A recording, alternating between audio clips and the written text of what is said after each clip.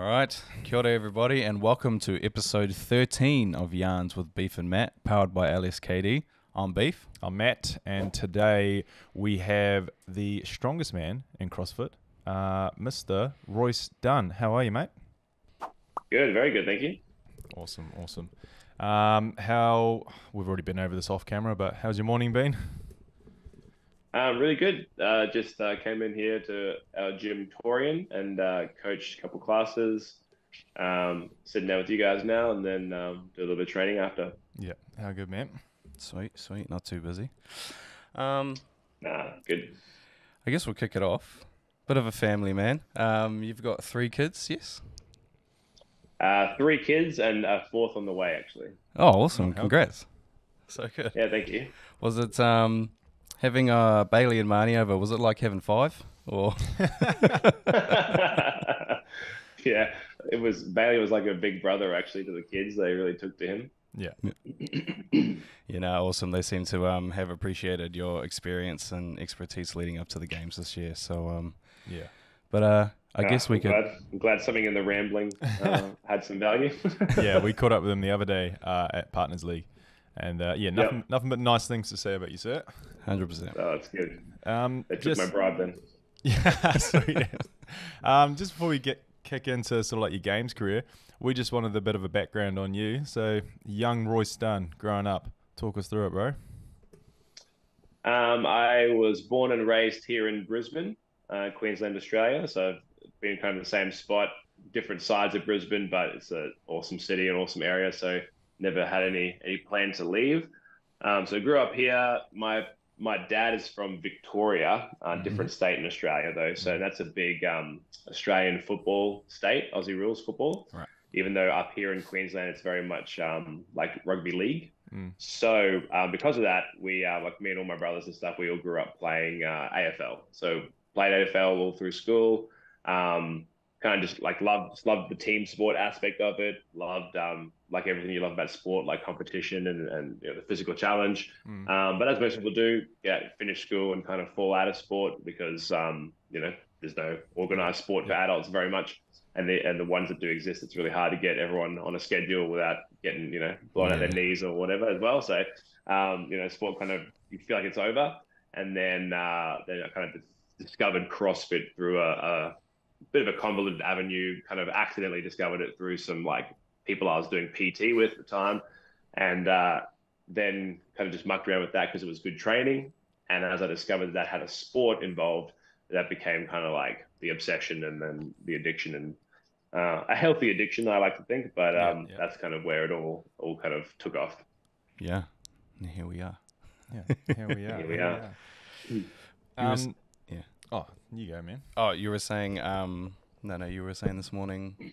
When was your first year doing? I've got CrossFit 2013 on, but that's on your games like profile. So yeah, that was the first official open I ever did. Like, so I kind of started CrossFit like mid of the year in 2012, but just like doing it at a normal gym, just like taking workouts off main site. Yeah. And then I kind of was seeing articles on the main site, seeing stuff that was coming up, and they were doing a lot of games promotion, I guess, on CrossFit.com because it was July, August, it was games time in 2012. And it was a big deal because some kid named Rich Froning had just won back-to-back titles, which it was a thing in CrossFit that no one should ever win the games twice because CrossFit's too varied and you never be that good at everything. And he won it twice. So I was like, oh, that's pretty cool.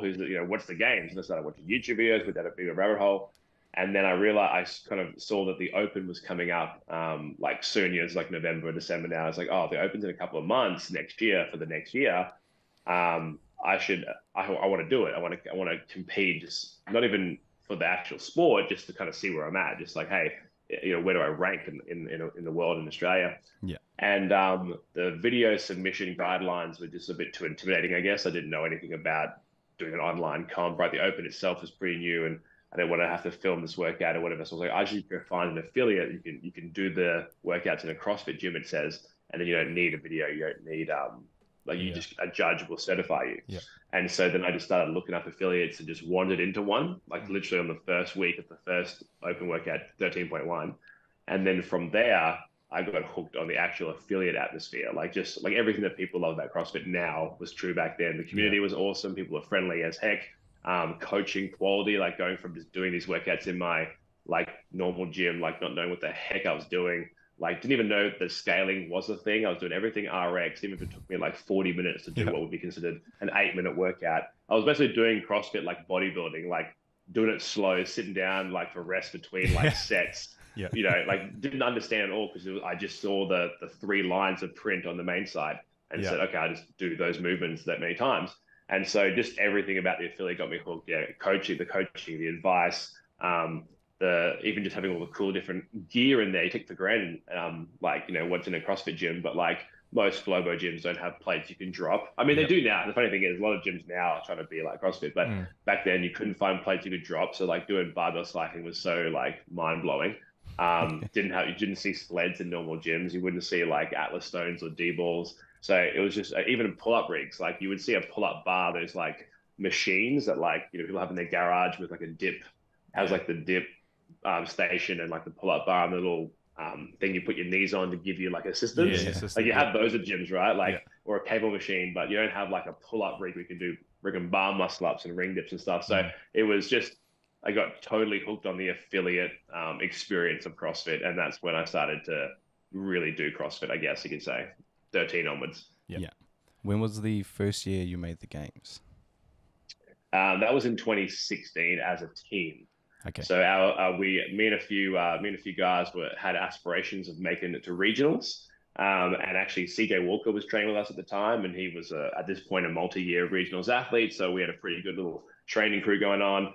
And but he wasn't training that hard that year. He had some time off or something. He had an injury at the start of the year, I think, after 2015. So he just missed the cut for regionals as an indie.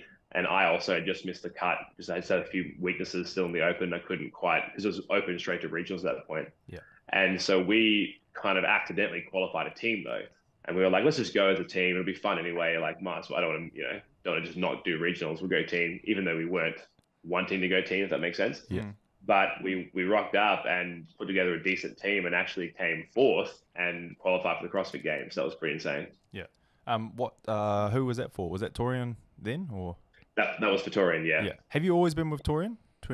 Was that your first affiliate? Yeah, I went to an affiliate it was called CrossFit 189. It's a really local box down like the south of Brisbane. And then I kind of moved north side. So I switched to, it was a gym called CrossFit Lift. It's owned by Mike Towner, who is the Torian Pro, one of the Torian Pro directors, right? Semi-final.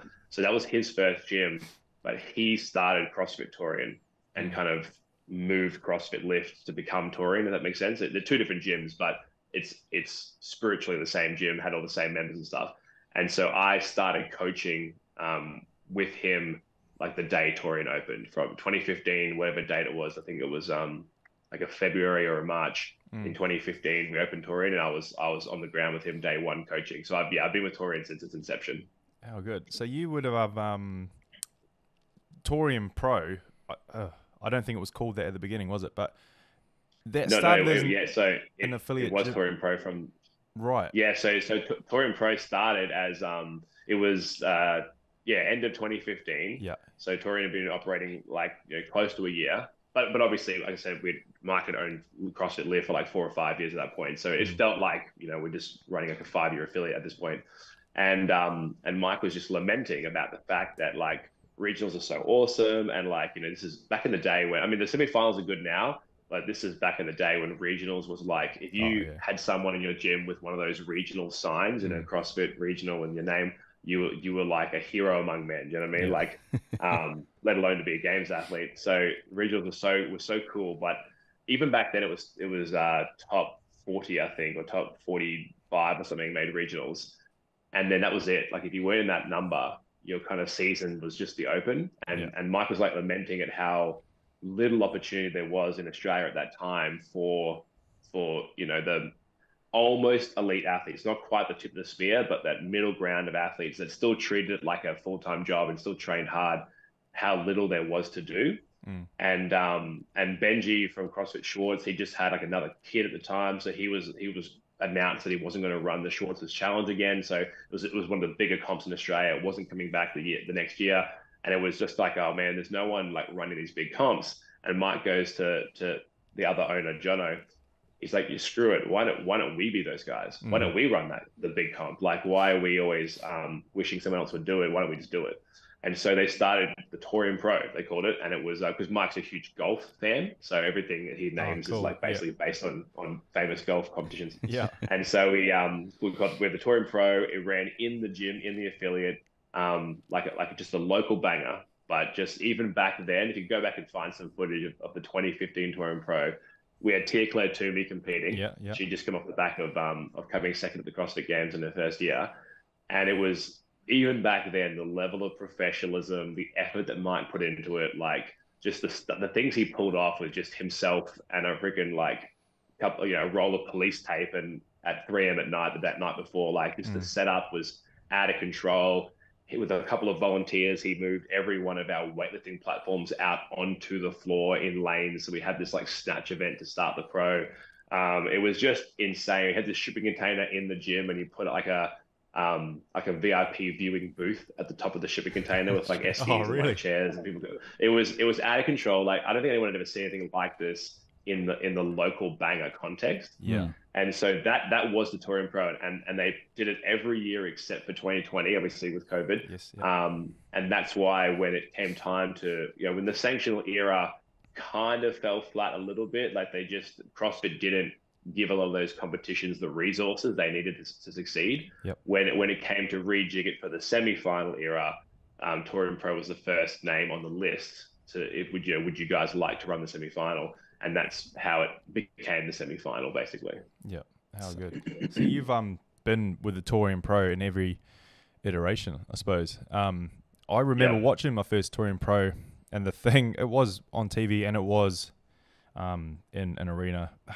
Have they always been at that tennis stadium when they moved from the gym? Is it straight there? From the gym, yeah. Yeah. Yes. So 15, 16, 17, 18, all in the gym. And 2018 was pretty epic because just a little segue down memory lane. So 2018, we didn't know at the time it was going to be the last year at the gym. It was just business as usual. But we turn up, and Big Mikey, ever the showman, he's got us all outside briefing outside the gym. There's a couple of crates of weight vests, a weight vest for every athlete, male and female. Yeah. Then he walks us up the top of the street where he's got chartered buses that picked us up and drove all the athletes to Mount Cootha, which is like a famous like hiking kind of trail here in Brizzy. Had us run. The trail's called Powerful Owl. It's like 2.7K, 2.6K, like vertical, like straight up, like this destroyer of worlds. In this weight vest, we like this, like kind of like done how they do, how they actually do like trail racing, where you send like a heat of 10 every 1 minute on those like staggers, and then like you just have kind of like the chip tells you like what stagger you are based on when you finish, like when you started, and so we hit this event. It's like friggin' destroys everyone, but so mega, like this offsite, like games level production over here. And when we get to the top, even just the small details, like instead of everyone having to walk back down to the buses, he's had the buses pull up at the top. So we finish the event, we hand off our weight vest to the volunteers, we sign off our scorecard, and then we just get to get on the bus and drive back. And then we had like a DT like out, and he built 2 arenas. So we had an arena in the gym, and then he had this entire outdoor kind of rig and like arena built. And we're having like, you're moving like the games, like North Park and Coliseum, you're moving between the 2 arenas for each event. It was out of control. And then 2019 was the year you're talking about. Yeah. We I hit up Rich. At this point, I was a Mayhem athlete. I'd been at the games in 2018. I knew Rich fairly well. I messaged him and said, "Hey man, like the boys would love to have you come out for the pro. Like we're doing a pairs division. You want to pair up? You and I can hit it as a pair. Bring out Tasia and China, whatever." And Rich was like, "Yeah, let's do it." And so once we had confirmation that Rich was coming, Jono's like maybe like 3 or 4 months out of the event, he's like, he just turns to me and Mike. We're having coffee one day. He just looks at us and goes, "Guys, we're effed." He's like, "We can only get like 600 people in the gym before it like breaches fire code." He goes, we can't cap the spectators at 600 when with Rich coming. Yeah. He's like, "We're gonna have to go find an arena." and they were like not at all like they hadn't resourced or prepped or the event was not at that level yet. It was a enormous leap of faith. They went and like signed a deal to hire out the tennis center for like way more than they can afford, and just all like they just basically went like all balls in like Yeah. and just backed themselves and pulled it off. And like they hustled hard to sell the tickets and just got it happening. And like it was the birth of the pro as we know it now, obviously, because it like leaped forward the event like a couple of years ahead of like maybe the schedule the boys would have probably grown it at if they were playing a bit safer. So it was awesome. It was a huge stretch for them. Like I don't think they slept for 4 months straight. They were just freaking out. Not just the logistics of the event, which obviously nearly kills people every year trying to run an event, but also like the constant stress that like if it doesn't quite take off, this could be financial ruin. And but it was insane. It was amazing. It was like a phenomenal event. It was obviously insane having Rich out here, and that's basically what built the foundation for the semifinal now, which I don't think it's controversial to say that the Touring Pro is the best semifinal. Like it's not even a comparison when you watch the ones from the US and Europe on TV. It's a joke.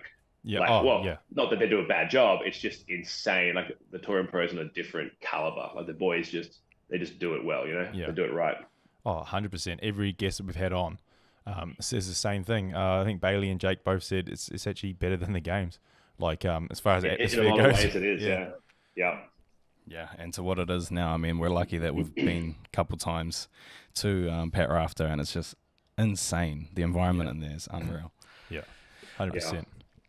That year, that's 2019. So, 2019 was the first year touring, right? I remember watching on TV, and there was an event. I think it was the individuals. And what stood out for me is because it wasn't like a regional or sanctional, or it was an event. I can't remember, but there was like a photo finish.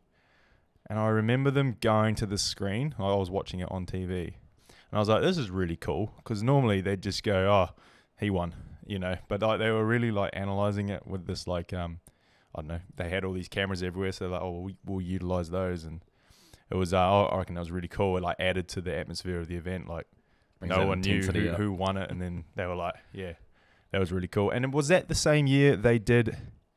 Was it the year after where they had the open workout as one of the events?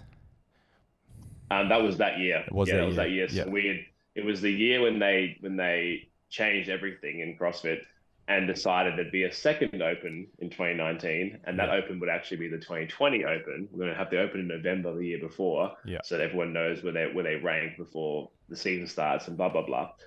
And so here's Mikey being like, oh no, what's going to happen here? They announced the date. Yep, of course, it's week 5, finishes on the date of the pro, which is a massive kick in the nuts, because like you're trying to get the top athletes in Australia to come and do this event, but they're all now worried about trying to get their open scores in, right? Yeah. So Mark's like, screw it, we'll do the open workout. We'll do it on Friday. We'll give everyone a volunteer to hold their camera for them. We'll have everything like done legit. They had judges there, like as in the Touring Pro judges, but like Mike had told them, don't interfere with the athletes' workout at all. Like let them do it with their own judge.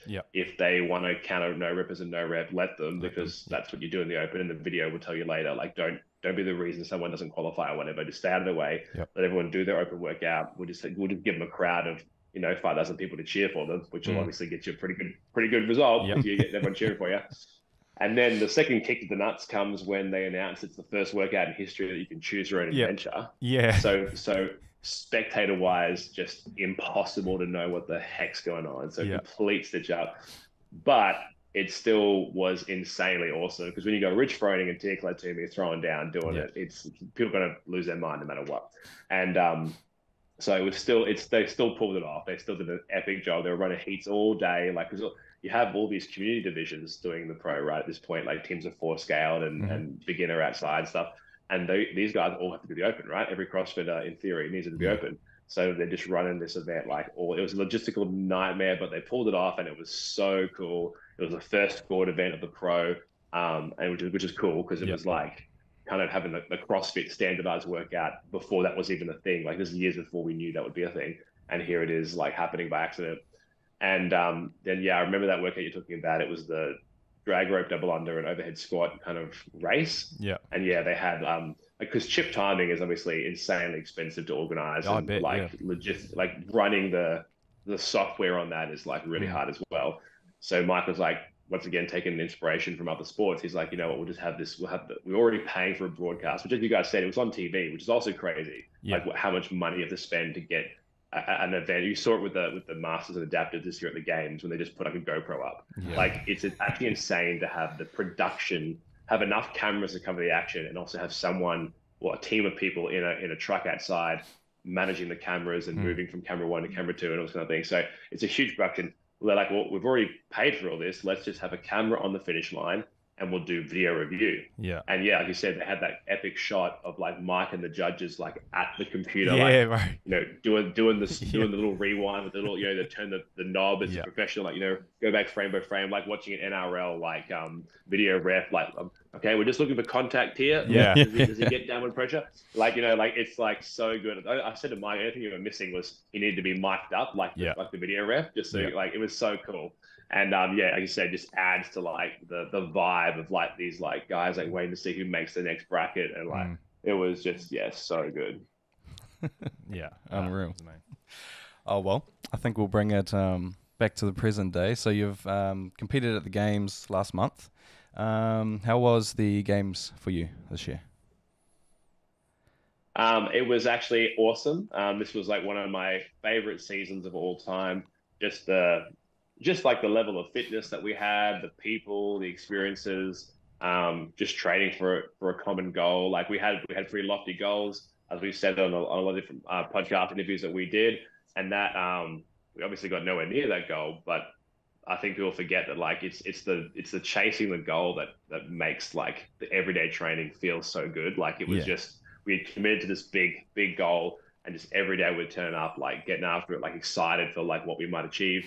And so we talked about this with a few like close friends and stuff. Like despite the finish of the games being a bit disappointing, it's like every single moment up until then was like the best season we've ever done, kind of thing. So it's so easy to retroactively like be disappointed, but actually it was still like one of our best years, and like it was such an awesome games. I mean, like the 5K run, I hated that like event. Like I hate running. I definitely hate running that hard for that long. But it was like one of my proudest career moments, like placing top 5 in a running workout.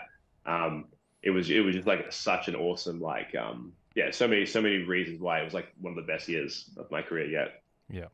I think just having a look at the surgery that Swanee had, Matt, he must have been in some pain, man. Like, yeah, it's a funny one.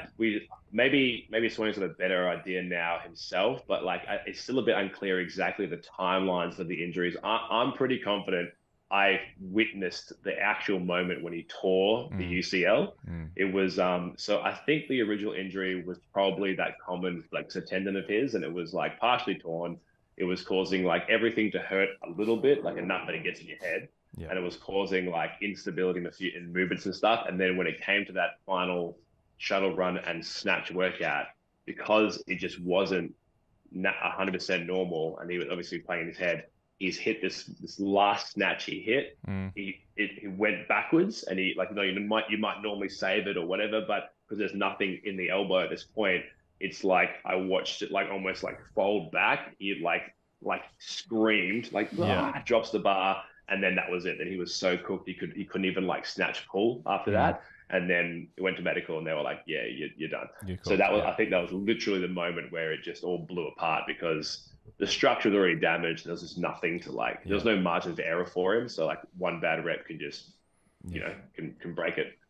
So I suspect that was kind of like how it went down. Like started as what is technically not a major issue, but obviously it had all these like side effects, and that's like just created this perfect storm where it's just, you know, he ran out of body before we ran out of events, basically. That's unfortunate. I think the lead up was great. Watching that video on the Mayhem page, just watching all the stuff on the socials. Yeah, it looked like you guys were gelling really good. And talking to Marnie the other day, she said the same. She said, yeah, the games was a disappointment, but she's like, just the professionalism of the build up and that. And I reckon I was saying to her, had it not been for that elbow, I mean, I want to say there's no way you wouldn't have been on that podium, to be fair. Easily one of the fittest teams out there. We watched it at Torian. We watched you guys take down Mayhem in that, what do you guys call it? You had that simulation. Simulation. Like yeah. a little simulation weekend, yeah.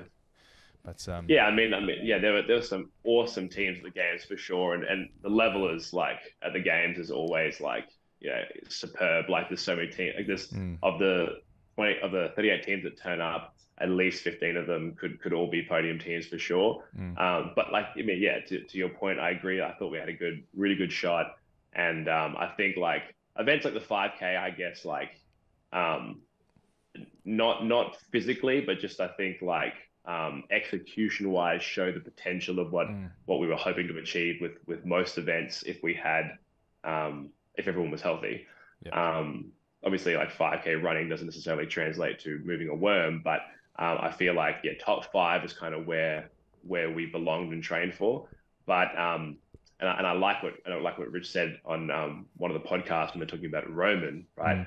One of the aspects of fitness is staying injury free. So injuries happen. It's a sport thing. Like this is a sport. Injuries happen in every sport, and there's nothing wrong with that per se. It's just that like we can't take anything away from the other teams. If we'd been healthy, things would have been different, but we weren't healthy is the point.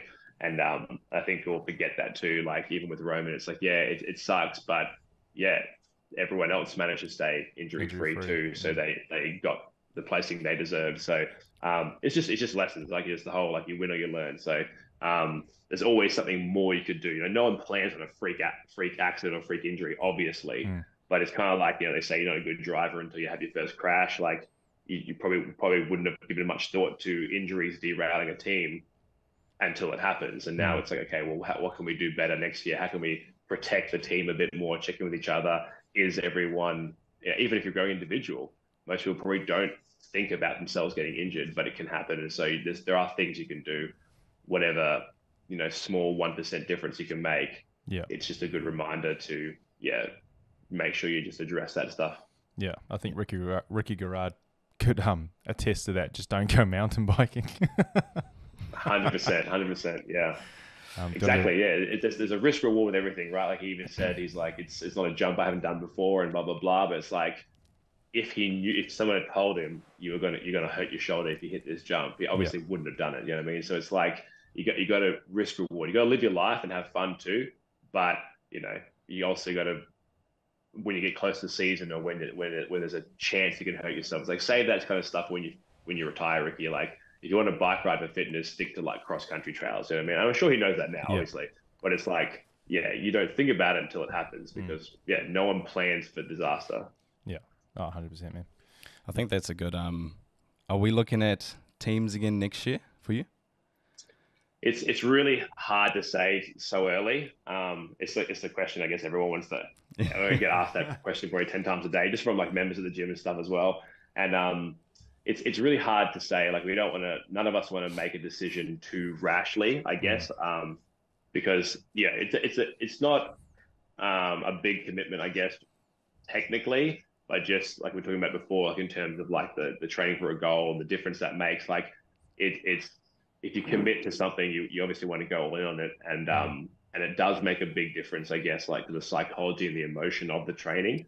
So we want to make sure that like if we're opting in for team or if we're opting out, there's no like buyer's remorse in a few months when you're like, damn, I told these guys I'd go team and I actually realized I don't want to.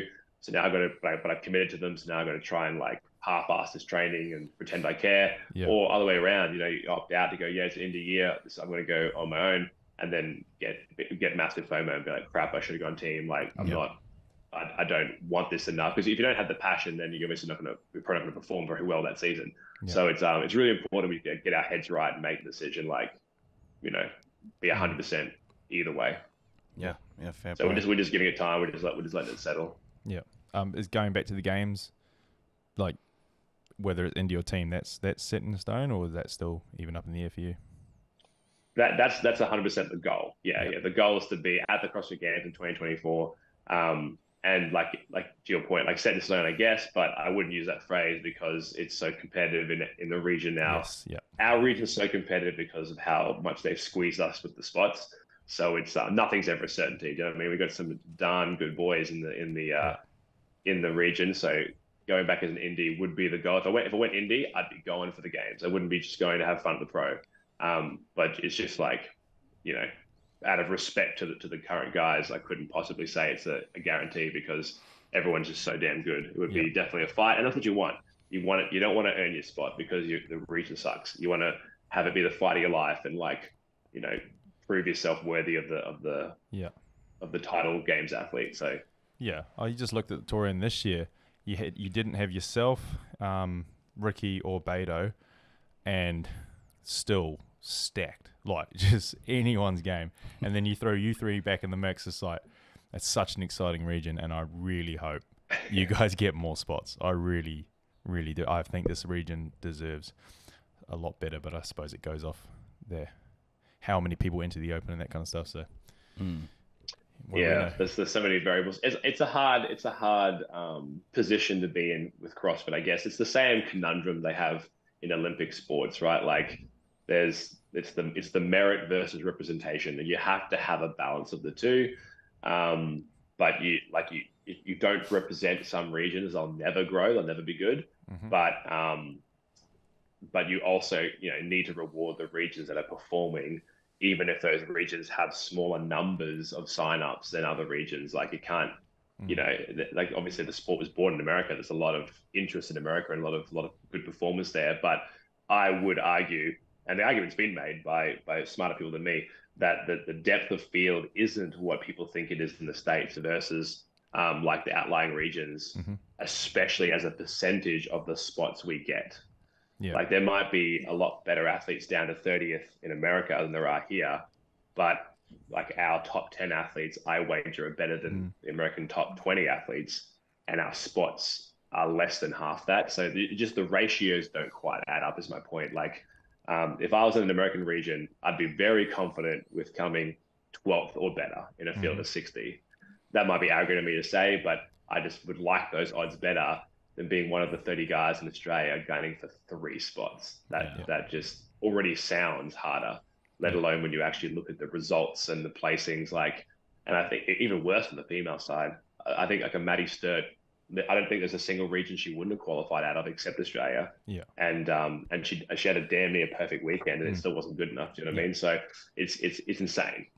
And that's without, a couple of big hitters again, like. If and when Tia and Kara come back, it's like ridiculous. Like I would love to have someone run the numbers of like all the other games athletes outside Australia, just to see how many of them wouldn't qualify out of our region if they had to go against our girls. Do you know what I mean? Oh, 100%. And I won't tiptoe it around as much. And I said it on another episode, no region deserves, and I mean that, no region deserves 12 spots. Like, it is a cutthroat sport. You're there to compete. If you're not good enough, you're not good enough. Like, it's professional sport. I'm sorry, but that's my opinion. No region deserves 12 spots when you've got other regions like ours that are so stacked getting 3. It is crazy when they have them. I mean, the argument is 12 spots because there's 60 athletes, but if you invited another 30 Australians to the Touring Pro and made it 60, our 60th person would not be any worse than the 60th American. So all you're doing is just giving Americans more spots, and that's the bias. Unfortunately, it's an American sport owned by Americans that are based out of America. Even if you just like print the list of names from the semifinal, like you just know the names of the Americans more. You know what I mean? Like Bailey and Jay beat most of the American field, but people probably still don't know their names as much as like a Justin Medeiros, and Bailey beat him. Like, do you know what I mean? Like, it's just American centric, and that's just how it is for a little while, and hopefully that changes slowly. Like, having the fact that there hasn't been an American woman on the top of the podium for like 8 years now is like the point's being made that it's not just like the talent isn't all in America, what they think. Like the talent depth isn't as much as they think in America. And I really like what Rich was saying on one of his podcasts, which is like, just make the field bigger. because Yeah. Angela was saying like, oh, we should probably take 2 spots from this region and give it to. And Rich goes, or don't. He's like, why don't we just invite 40 to the games? Why don't you just invite 50 to the CrossFit Games? Like, run bigger heats or like have the schedule overlap a little bit. Like you figure it out. Like run, just bring more athletes. Like why is the net so tight?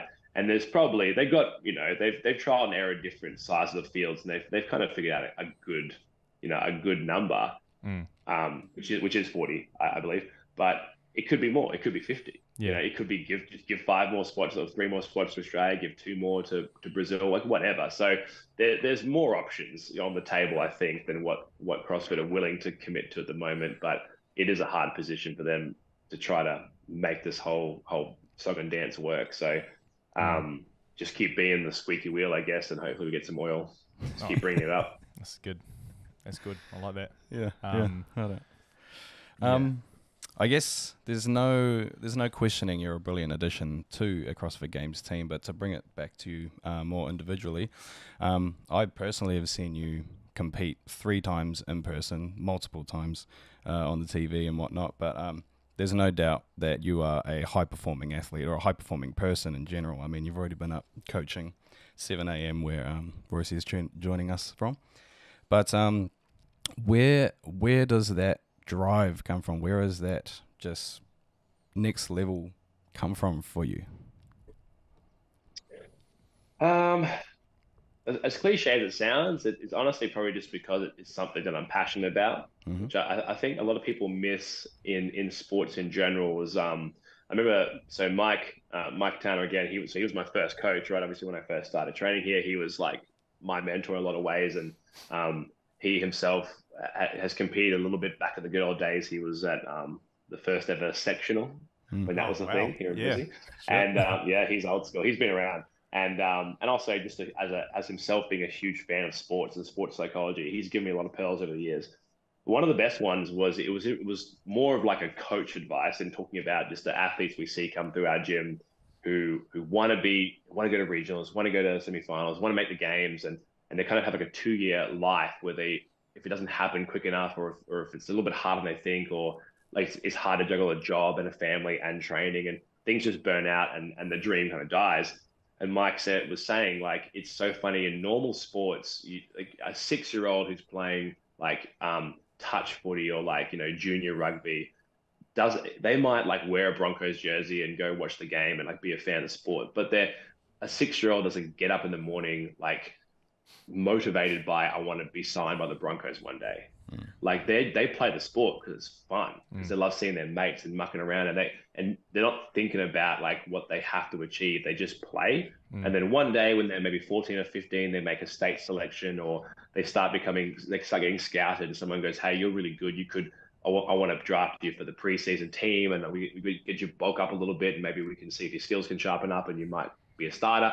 And it kind of, there's a progression, and in CrossFit, because we're all adults when we start generally, we come in thinking we have to do it to achieve something instead of just play it like a kid. Because if you're only like 2 or 3 years into CrossFit, you're basically doing pee-wee CrossFit. Yeah. Play it like a kid, enjoy it, like just love it for what it is. And if you love it enough that you are willing to do it a lot, you'll probably get good at it. Like practicing anything, like practicing an instrument, you'll probably get somewhat good. And when you can get somewhat good, you can maybe refine it and potentially get really good. Yeah. And then if you're lucky, and if the genetics go your way, and if a lot of other factors that go into a success, obviously, you might even be elite at it one day, right? But there's a lot more factors than just hard work to be like in the top 40 in the world, obviously. But the fact is, the way to get there is not to have expectations of yourself and stress the whole way and then quit if you don't meet your own expectations that are based on judgments that don't even make sense because you don't know the sport yet, versus just do it because you love it. And I say to people all the time, like, I trained about this hard when I sucked at it because I liked it. Yeah. And long after I retire, I'll probably still train this hard. Not as much, obviously, but I'll probably still train this hard because I did it before I was good. I'm going to do it long after I'm good too. It's not, I don't do it because I'm good. I'm good because I do it. And that's kind of the, that's kind of the secret, I guess. Like when you're in a workout that you don't want to push very hard because it sucks, I just remind myself that, well, actually, in a weird way, I kind of love this. Like, we love it. We love the feeling of finishing the workout that was like that 5K sucked. I hated it. Yeah. But the instant we crossed the finish line, that overwhelming feeling of of achievement and like pride, that's what it's all about. That's why you hang on for that third lap of the loop when you just want, all I wanted to say out loud to my teammates, we got to slow down.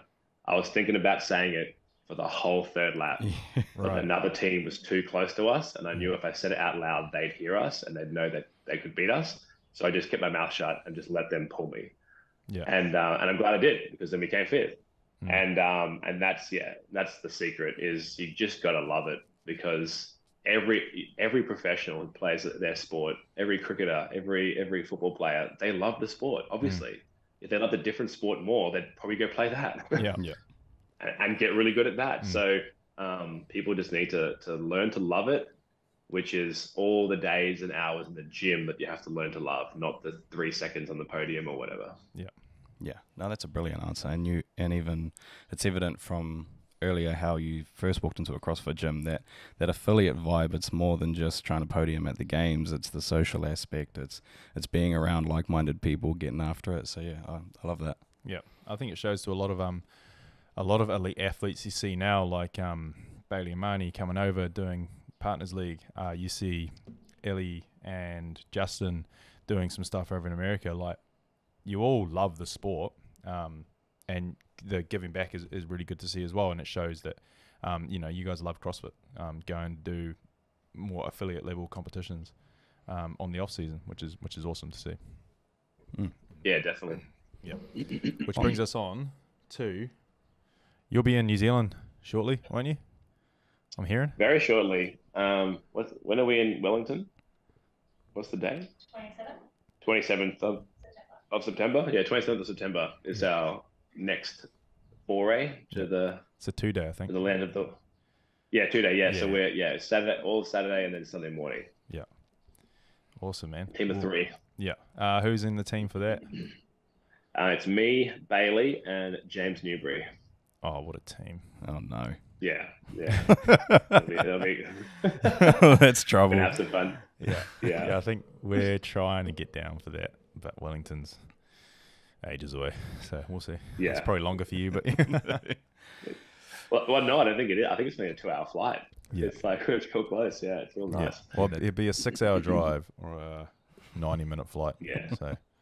Oh, yeah. It's a real quick flight. I've only been to Auckland and Christchurch so far, but both of those flights are really short, like crazy short.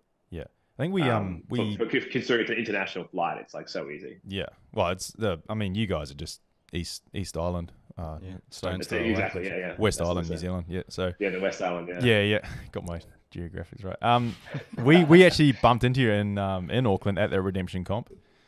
We were doing the pairs together because we saw that you and James were coming. And we're like, fuck yeah, and we're like, nah, we'll just enter a team. We did the pairs version, to come and watch you guys. So yeah, I think we bumped into you there, had a bit of a yarn. It was good. I'm sure you remember one of your highlights. Actually, that's Auckland. That comp is where Bailey and I probably became friends. Until that event, Bailey actually hated me. Oh right! Wow. Not intentionally, at least that's what I say. We're gonna clip this. Not intentionally. This is a good story. Not intentionally, but I guess by accident. I kind of messed with him real bad at the 2022 Torium Pro. He was like in the lead, or he was in a qualifying spot or something. He was doing well. I can't remember. I don't even remember this, so I'm relying on Bailey retelling it. And so I don't know if I'll get like all the proper inflections right. But he was talking to Ellie about he was in a good spot. He was looking really good. He was this young gun, and Ellie was like, "Oh, you're doing really well. Like, you're in a qualifying spot or whatever." And apparently, I was like nearby, and I kind of looked over at him and was like, "Yeah, for now." And Bailey was looking at me, and Bailey was like, in his mind, he was like, "What the fuck? Like, why would you say that?" Like, yeah, like, and that, like, that's like so. Oh no! And then so Bailey started like freaking out, and then apparently when this is also, I honestly don't remember this, and definitely wasn't. I'm sure I said it, I'm sure I said that because that's kind of stuff I'd say, but not like more just taking the piss, which Bailey and I know now. Like we have good banter now, Yeah. but I just think he didn't. I guess he didn't know me and thought I was like actually having a go at him. And later on, we were warming up for that clean event. It was like three cleans, 2 front squats, 1 jerk, whatever that CrossFit event. And I apparently like took his bar, like just like came over and just grabbed his stuff, or like started warming up and adding weight, or just messing with his warm up. And he was like got totally psyched out. And I'm sure that it was a factor, but I doubt it was all me. But he unfortunately bombed the next event. He missed all 3 of his lifts. And that kind of screwed him for that year. Yeah. And he hated me. He was like, that guy was like such a bully. Like he's so mean. Like what an asshole. And I didn't know this. I thought we were like chill. So when I got to Auckland, I'm like, I see him like in the warm area, and I'm like, I didn't really know any of the, like don't know many of the New Zealand boys. Yeah. So I just like walk over and just start chatting with him. We're just hanging out. And he was real, like didn't give me much at the start. He was probably just like, who's this motherfucker? And then like take my bar again. Yeah, literally. So I starts grabbing his stuff, yeah. and so literally he said to me after the event, he's like, it was during that comp that he started to say to himself, oh, actually Royce is an all right guy. Like he's actually not. He's pretty nice. Like he must have got the wrong impression. And so then we actually became friends there. And then obviously once Marty and Bailey moved over, we've all been like a bit of a crew. But yeah, that was our redemption. That was our how good. Figuratively and literally, that was redemption for mine and Bailey's relationship. I'm glad you hashed it out. So that was and I didn't know this. This all happened without my knowledge. Like he's blissfully unaware. Bailey had to tell me months later that that's what was happening. That you cost Bailey his game spot. I mean, cost him his game spot. Yeah. he's never brought it up, mate. So I think he's over it. He had that Jordan grudge going in the background. Yeah. Yeah, I think like coming 12th of the games this year definitely probably soothed that sore. Yeah. So that wound is closed now. Yeah, how good did he do, man? Was so Oh yeah, and I knew he would. We all like everyone of us around him who was watching him train, like and who would just watch his career. I remember even watching him at the 21 and 22 pro, being like, this kid is dangerous. Like, and he just had to fix, I guess, the holes that everyone has to fix when you first start competing, which is like the headspace of like, I deserve it, I belong here, I can do it. Yeah. It's like I can't remember who the original author or quote of this is, but it's that whole like so the well-known like you fear success more than you fear failure sometimes, weirdly. And it is like it's this whole like a bit of a complex of like, am I good enough? Like, as in, do I deserve to be that kind of person that like wins this or does that? And he just kept turning up and kept proving himself to himself, I guess. And this year he was just like bulletproof. And even in terms of like, I think we all thought he would do really well in the first event, and then he didn't do bad, but it wasn't like it didn't hit a home run there, but it didn't even flap him. He just was like, oh well, it wasn't, whatever, come back and just smash the next event. Like he was just so much more calm and cool and knew the game, I guess. Not very few people win every event, right? It's the game is just do well enough at everything and smash home runs when you get them, like that chipper with the overhead squats was so cool to watch. And I knew he could, if he could do that again at the games. And I said to him, the games is even less stress because the field is more competitive, so you kind of just naturally know the pressure's off you a little bit. You're not expected to do well at every event. And B, there's more events, full stop. So there's just more chances to just play like to flatten out the curve and get a better average. And he just did exactly that. He just did what he could on events that like didn't go his way and didn't get bummed by it, and then smashed the ones that were made for him. And did so freaking awesome. And then Jay did the same thing. Kind of Jay's progression was the same. Like he'd always crush our region, get to the games, and maybe just not believe in himself, like that he deserves to be that good. And then this year, the two boys, they just like, I'm just making an assumption now. Maybe Jay always believed, but this year, obviously, everyone got to see, like they got to prove it that they are that good. That like I've known for a while that they're that good. And they got to actually show it off and get the runs on the board. So yeah. Oh yeah. The Oceania region's in good hands, eh? Oh, 100%. That's like one of the aims that we want to do. We want to put way more spotlight on this side of the world. Like especially with Bailey, like we watched him compete in New Zealand for years before he went to Torian, and like he'd dominate all the New Zealand competitions. There's a few other boys as well that if they just knuckled down, like like Ash Rosendale, like if he just knuckled down, I reckon he'd be at the Torian, messing around with all the boys. So Yeah, get out there, boys. Give it a crack. I had a point there, but it's gone. This happens every episode. I'll have something and it just disappears. Yeah, well, we were chatting with Bailey, and we were talking about going to Wellington, weren't we? Yeah, we were, but... Oh, sorry, what were you saying about Bailey? Yeah, no, carry on. Yeah.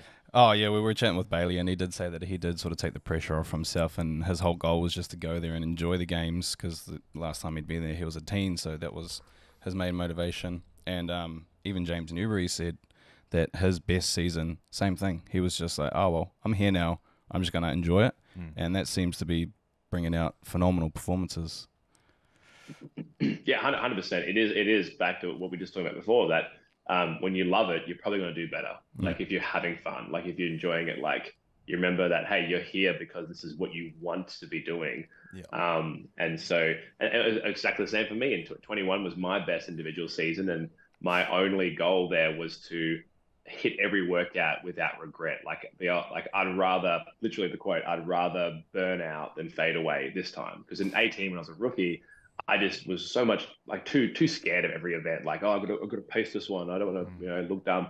And just every event, I wished I'd gone a little harder or pushed a bit deeper. And so 21, I was like, I don't even care if it's the wrong strategy to go out like too hot, whatever. I just want to make sure every event, I feel like I really gave it a crack. Yeah. And guess what? That translates to way better finishes in every event, and even like nearly a couple of event wins. So that is the secret, is to enjoy it and go after it, and just burn out rather than fade away, because no one remembers the person who came 20th. Like, it doesn't matter. Like, if you play it safe and come 20th, you're better off going for it and getting cut or landing in the top 10.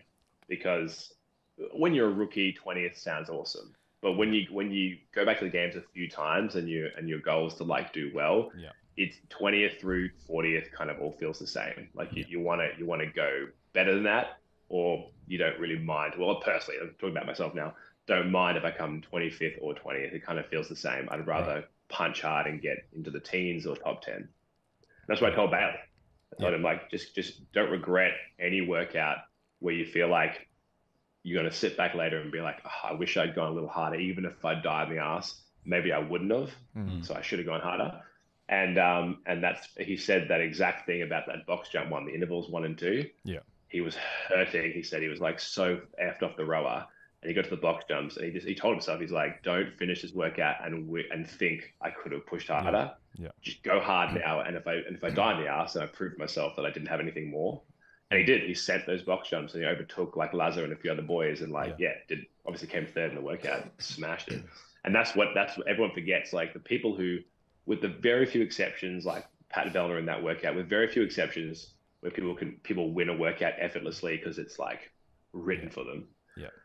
Almost every time someone gets a top 5, they're just going so deep in the hole, like versus everyone else. They're not necessarily any better at the workout. They might be, but most of the time it's just the one workout they decided to give it everything they have. Once you're at that level, it just comes down to effort. Yeah, the guys in the top 5 in any given event are just hurting more than the next person. They're not necessarily fitter, but they are, because that's part of being fit is the mental push. But I think people think like the people who win events, like it's easy for them, but it's actually even harder for them than the guy who comes last, even though he looks more cooked. It's like the people who are winning are way deeper in the pain cave than anyone else. With like very few exceptions where it's like, for Vellner, those jump workouts, they are easy for him. He was having a laugh, but that's very few and far between. Yeah. Or you and Guy going head to head on a max snatch. Yeah, it was fun to watch. Weightlifting is awesome because you don't have to hurt. Yeah. There's zero CrossFit. You're not out of breath. You're not like, your legs aren't burning up. It's just one moment of like, you got to have like, nerves of steel to like execute in the moment. But at least, when you lift the bar up, you don't have to collapse on the ground in front of the fans and put your head in an ice bucket like you do after a 5K run or something. It's you brought that 5K up a lot, eh? I think you don't like running, bro. That 5K, I'll never live it down. I just had a quick question on do you think we'll ever see a Rich or a Matt Fraser again? Like, because we thought we'd see that with Justin. Then this year pretty I different. mean, no offense to Justin because winning it twice is phenomenal. Yeah. But I didn't.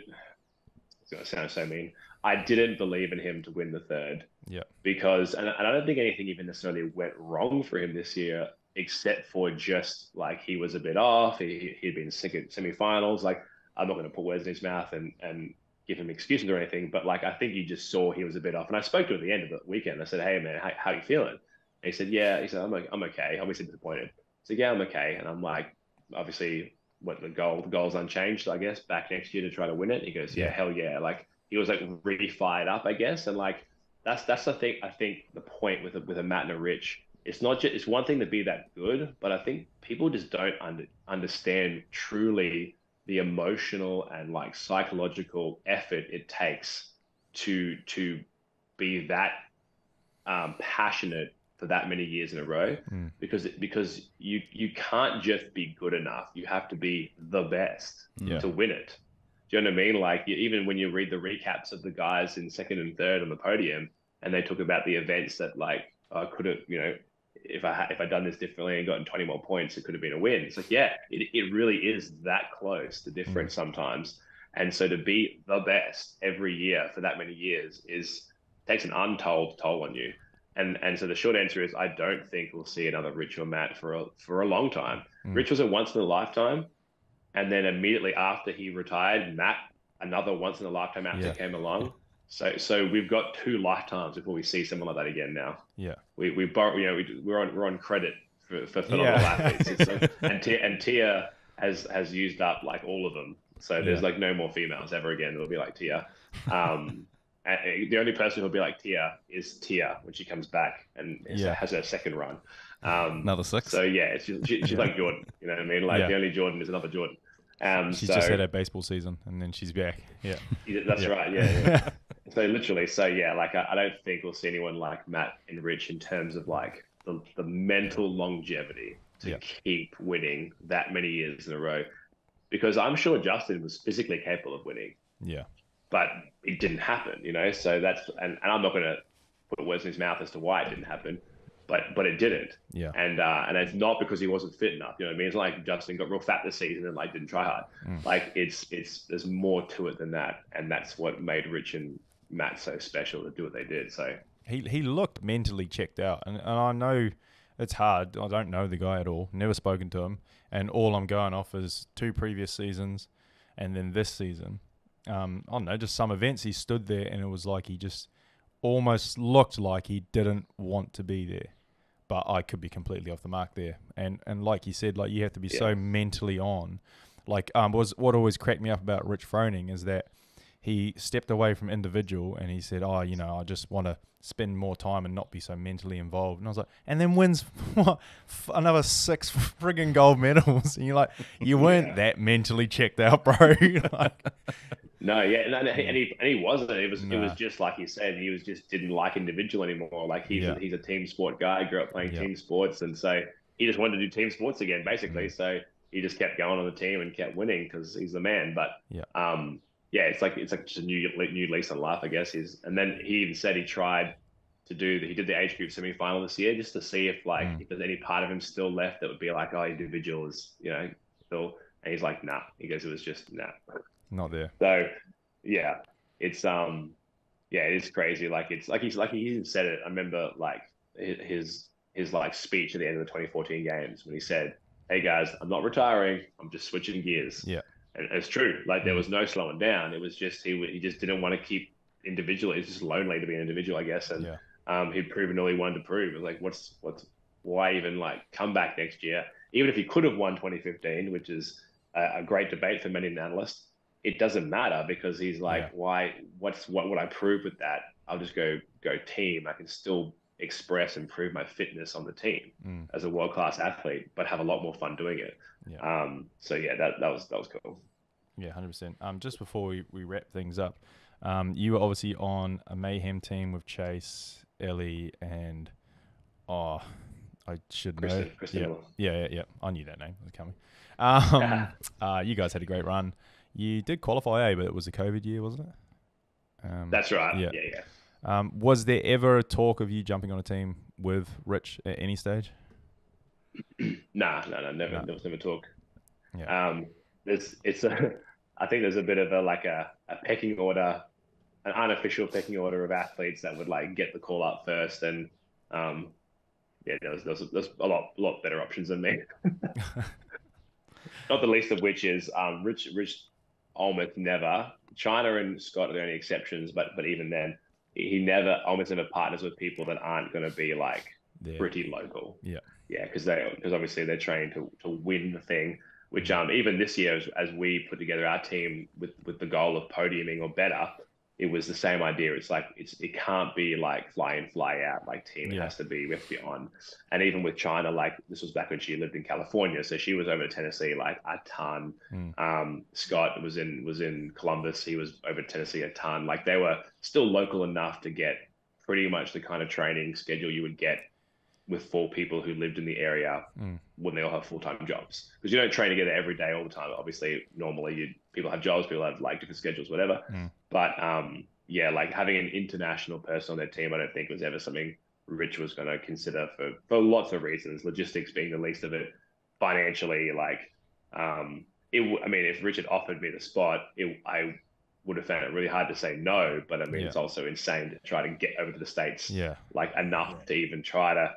Whereas with Chase and Kristen and Ellie, we still had aspirations of being a good team. Don't get me wrong, but I think there was a lot less pressure, and we could make the chemistry was more important than the location. Yeah, I watched you guys, and we did qualify. We had a great run. That was a very underrated team in terms of like at the time none of us were particularly star power.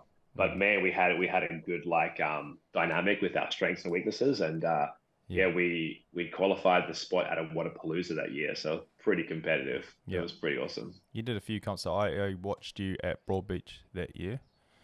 So it was pretty cool to watch, and like I said, underrated. You guys are out there, and even like you can't even write off Chase. Like when he was on a winning team with Rich, like dude's fit, man. That's right. Yeah, when they kind of announced that, people people I knew here in Australia, people were like, oh, who is this guy? Like, oh, is this team gonna be any good? And I was like, guys, trust me, Chase is the freaking man. Get him on a machine. There's literally only one thing he's like not good at, which is just specifically heavy barbells. Yeah. Like if you have like a 225 or for the metrics 102 kilo snatch like for reps in workouts. Yeah, he's going to move slower than a lot of the top guys, but everything else, he's a freak. Like, and as you saw in the games, when they just won like every workout, like 6 workouts in a row, and they actually won the back squat because there was enough heavy hitters between their girls to make up the difference for Chase anyway. Yeah. So I knew when Chase on that team that it would be a phenomenal team. Yeah, like him on a rower or a ski, because he's not like a big dude, traditionally big dude. And like the numbers he's putting on those machines, you're like, oh man, this guy moves. Yeah. Yeah. What he lacks for in strength, he makes up for in his fitness in everything except the barbell. Obviously, you can't fake the strength of the barbell. But like, if we do row workouts together, I'm a big dude. I'm pretty powerful. I'm pulling big numbers, sitting at like 80-85% effort. And Chase will just pull the same number. It's like 95% effort for him, but he's got an engine that can just go all day. So he'll just sit there he'll just be at 95% until the workout's done. He just gets the job done. So yeah, it was awesome being on a team with him. And I knew that Mayhem, like Freedom, were in good hands with Chase. I knew they were going to win. That's good. But you got anything else to add? Yeah, I think so definitely lock in a team for next year, bro. Okay. New venue. Okay. If you need someone, won't be me. Now, new venue, which is going to be cool. It'll be exciting. Hopefully, we get to see you, individual, team, whatever that looks like. It'd be good to see you thrown down there. But we did say at the top, we wanted a workout. We've been doing it every episode. Yeah, man, I don't know. I hate it when you get a really, really fit guy on here and you ask for a workout. And they tell us it's real easy. This one's Jake not Douglas too bad. was like, oh, this one's not too bad. And it was like this 40-minute EMOM and oh my God. 550 watt. Anyway. Assault bike. So anything off a training piece? We'll see you last What was What it? was the last workout you got from Marty and Bailey? Are they the last guys you had on? Well, yeah, we didn't actually get one off that. That was supposed to be a bonus episode because we did it in I guess so. with the cluster boys Live, and that. yeah. The last one we had So- was from Brianna Clark. We had she plays with the Broncos. And she gave us a Bronco test. So no running today, bro. Okay. Let's get something. We'll go something short then. Okay. Something short up. Well, I was about to say one thing, but then when you guys were talking about people like saying it's easy when it's really not. Just whatever, bro. Honestly, I'll tell you what. Before we get into that, when I came over to watch that Broad Beach competition, my sister lives in Brisbane, so we went to Brisbane, and I might be getting the year wrong, but you were coaching at Torian, and I did a class there, and it was in pairs or in threes, 150 dumbbell bench. Every break was, I want to say, 14 dumbbell snatch synchronized. Nice. Yeah. I've repeated that workout heaps. I like that one, man. It was a really good one. That's a good one. Yeah. That's a good one. Yeah. But anyway, sorry, carry on. All right. Well, I just think I'm just deciding on the rep scheme. Love these ones off the cuff. Newbury did the same. Yeah, I just need to. We'll go short. We'll keep this one quote unquote easy. So we'll go 21:15:9 classic CrossFit. We'll go 21:15:9. Yep. We'll go biker calories. Yep. Warbles, normal warbles, 20 pounds, 10 foot. Yep. And then toaster bar. Okay. All right. A little bit of legs, a little bit of leg press, and then a little bit of core. That pull. wall toaster bar combo, if anyone out there doesn't know, is pretty gnarly. It's a good little combo. It's a. I'll give you a little strategy brief for it too. Yeah. So we'll hit the warbles unbroken. That should be the goal. Yep. Just make yourself go unbroken. Toter bar. If you're really good at toter bar, go unbroken. If they're like an easy movement, but the smart play there would just be really quick breaks. Don't waste too much time. And then use the bike as a little bit of recovery. Don't push too hard on the bike. Yeah. Try to get those legs back and then push the wall ball, push the toter bar. Yeah. What would you be holding on the calorie split as a recovery bike from Mr. Royce Dunne? Because toter bars are like literally my best movement. Right. They're probably tied with handstand walk. So I actually wouldn't use the bike as recovery. I'd use the toter bar as recovery, and I'd be sending the bike. Right. So I'd be trying to hold like 1,600 calories per hour. Yeah. Unbroken wall balls because you can't really do them any faster anyway. Yeah, and then unbroken toter bar. Yeah. Very good. Okay. Yeah, I think it's like a 5-minute workout. But I think if you guys can get under 8, I think that's a really good effort. Yeah. As if you're an hour a day CrossFitter and you, like I said, hold the wall balls unbroken, just smart on the bike and break the toter bar a lot, but for a short amount of time. Like do 8, drop, breathe, and get up again, that kind of thing. Yeah. Then I think sub 8 is a good, really good push. Right. Very good. Well, I program these workouts at my affiliate every week as well, so that's good. Bit of programming advice, bit of pacing advice. Yeah, you can use that as like a part B or part C metcon after maybe a bit of strength or something. Yeah. We just started the strength block, so how good. If you have like a squat day, it'll be a good one because it's like not extra 45, like the 45 wall balls, like an extra 45 squats, acts as a bit of a drop set. And then, and also they'll be nice and warm from their squat to like hit those wall balls really smoothly. Yeah, how good! There you go. Just got a whole session programmed by Royce Dunne. Make my job easier. Anything you want to add, bro? No, man. Just a huge thank you for coming on. Is there anybody you want to shout out? Any sponsors? Any family? Hustle, mate. I mean, all my sponsors and all my stuff is on my Instagram. Just if anyone wants to, check out anything. Most of what we do, like I train with Christy pretty much every day. All of our training is documented on my Instagram in one way or another. I've got like a link tree on there with discount codes and anything that people want. Any questions about like kind of the gear we use, I guess, like what grips we use, that kind of stuff. Just people can DM me on Instagram or you won't have to scroll very far, I reckon, to see a post where we're using some of it. So everything we are sponsored by or like believe in, we use every day, literally. So if you see us using it, that's the brand we prefer. How good, man. Hey, Thank you so much. It was a bit of logistics getting this one done, but the cameras just died too. Yes. Awesome. Don't good on the first attempt, but got or the second. It was funny. We locked it in, and when we locked in Tuesday, Beef was like, "Bro, I have to go to work." I was like, "Oh man!" It was like literally, you said yes, and then his boss texted him like half an hour later, and he's like, "Oh," I was like, "Oh, well." I read your message, and then about half an hour later, I got another message and was like, "Bro, I need you to text Royce." Anyway, we got it. You owe me one. Yeah. You owed me one after I left you guys hanging. We're gonna try and tee up with you in Wellington. If we make it down there, we'll be putting a microphone in your face. Don't you worry. Yeah, that'd be sick. We'll get like a little we'll get me, Bailey, and Noobs together. Yeah, well, if we are going, we really get the banter flowing. Yeah, we'll get a Q&A going. We'll sort it out, man. You are the absolute man, Royce Dunne. Thank you so much for coming on. Enjoy the rest of your day. Yeah, cheers, mate. Thank you. My absolute pleasure. Thanks, boys. See you, bro. We'll catch ya. Bye.